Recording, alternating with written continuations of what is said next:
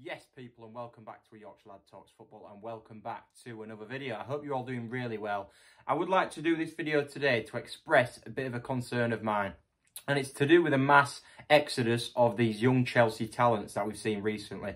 There's 4 players in question, and I'm going to discuss and give my thoughts on, them leaving, and just the general feel around the club at the minute with young players leaving, academy stars not maybe getting a chance anymore as the word in under Lampard. So yeah, I'm going to break it down and give you my thoughts on them. But before I start, I would like to say a big welcome to all my new subscribers. My last video, which was on Chelsea transfer, Erling Haaland video, again quite a few new subscribers. So yeah, welcome to the channel. I'm glad to have you on the journey with me, and I really appreciate it. We've actually hit 300 subscribers now. So yeah, you're all legends, and thank you very much. And that leads me to say, if you are new to the channel, please subscribe and join me on this journey too. If you like football content and you like live watch-alongs and stuff like that, this is the place to be. So yeah, please click that red button in the bottom right-hand corner. So, without further ado, let's get on with the video and the discussion about this mass exodus that's happening with Chelsea youngsters at the minute. So, first of all, I'd like to say, let's flash back to the Lampard area.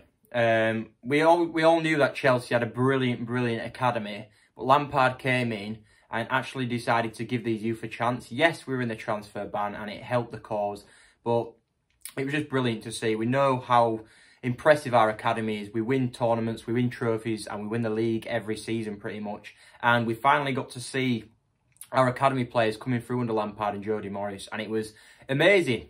I was proud to be a Chelsea fan. I was proud to see these young stars coming through and knowing that Chelsea is in their blood and we belong to them and they belong to us. And you could see the love they have for the club when they come on the field. Likes of Mason Mount, Reece James, Tammy Abraham.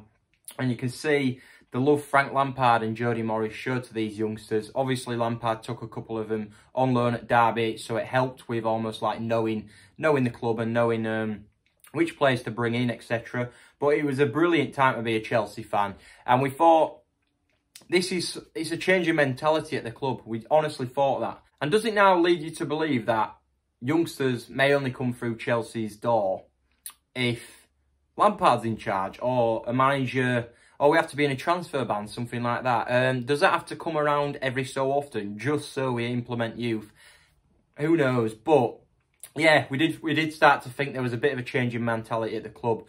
We saw these 3 stars, 4 stars breaking, and it was just unbelievable to see, as I've mentioned. And as I've said, yeah, it was a proud moment for the fans. It was a proud moment for the players, and we all united as one.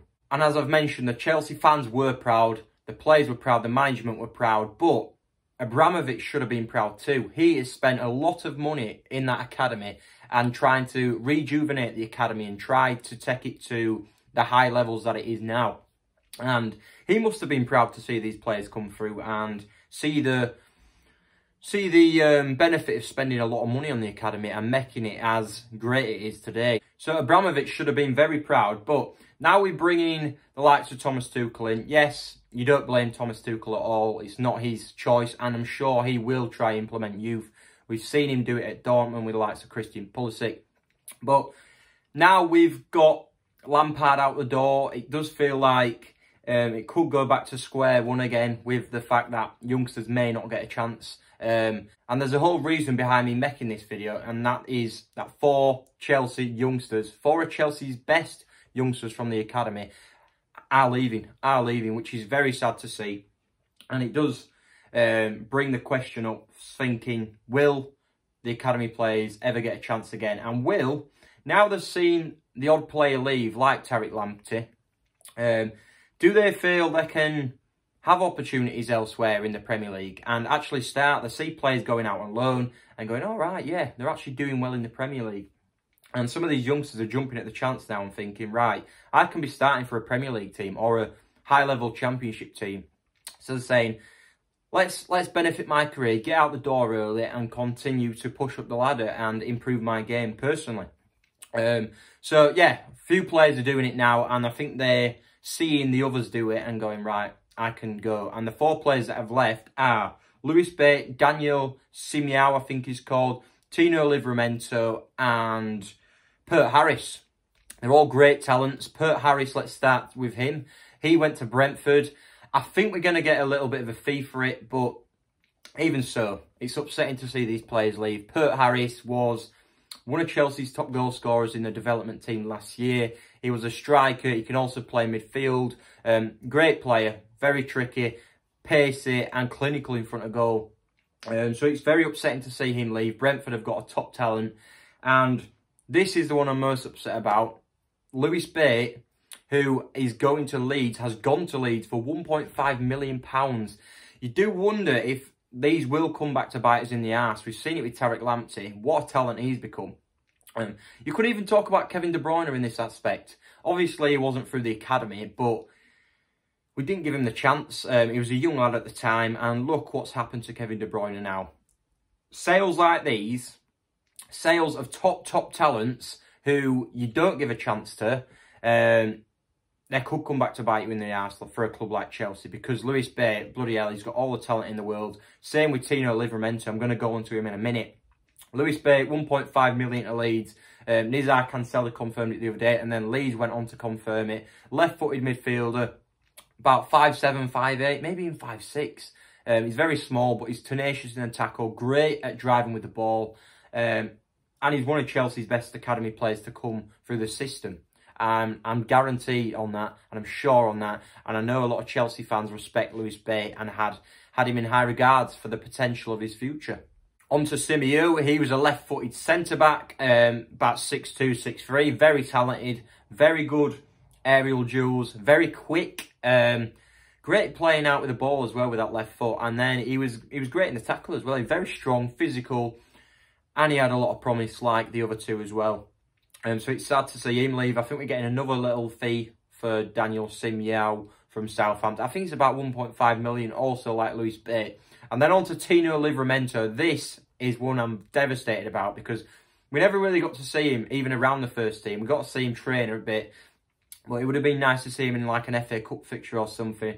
He was actually Chelsea's Academy Player of the Season last year, 18 years old. And he's about to leave to Brighton to compete with Tariq Lamptey. You know what? It was a bit of a weird move, because Tariq Lamptey will start ahead of him. So I don't know why he's kind of gone with that one. But it's not the point. Tino Livramento, super talent, Academy Player of the Season. And he could have competed with Reece James for years to come. Very quick right wing back. And he's a brilliant talent. He's a brilliant talent, like a lot of these young Chelsea lads are who are leaving. So yeah, they're my thoughts. I'm very upset about this at the minute. Not very upset, but concerned. Very concerned about these super talents leaving my club, and for little money, and the fact that they actually want to leave.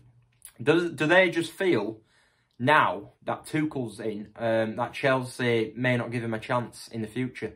Are they seeing a pathway to a good career somewhere else? And it's becoming worrying. It is worrying, because these four have left or about to leave in Livramento's case, and there's going to be more to follow, guaranteed.